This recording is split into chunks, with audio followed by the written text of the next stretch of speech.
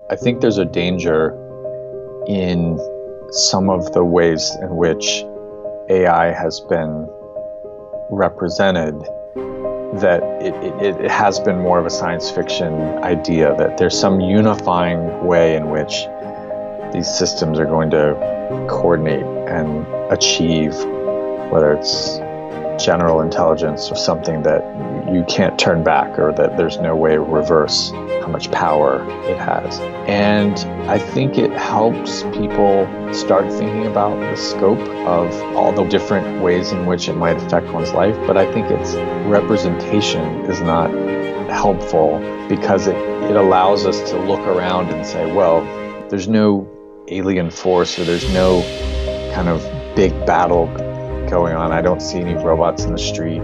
I see ATMs and things like that. I'm able to have a Skype conversation. I don't see that alien force.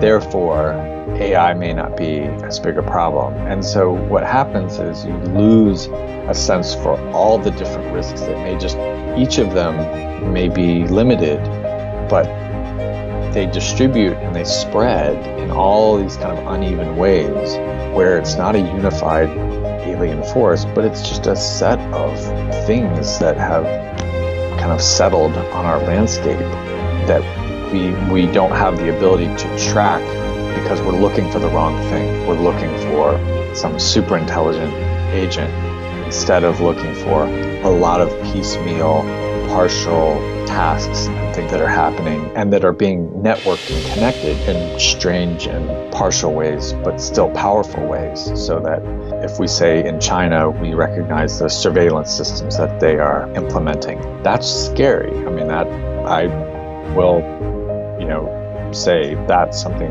that's concerning. So we need to kind of have that flexibility to understand that some of the threats are immediate and we can see them. Some of them, it's going to take a while to really sort through what the threat is.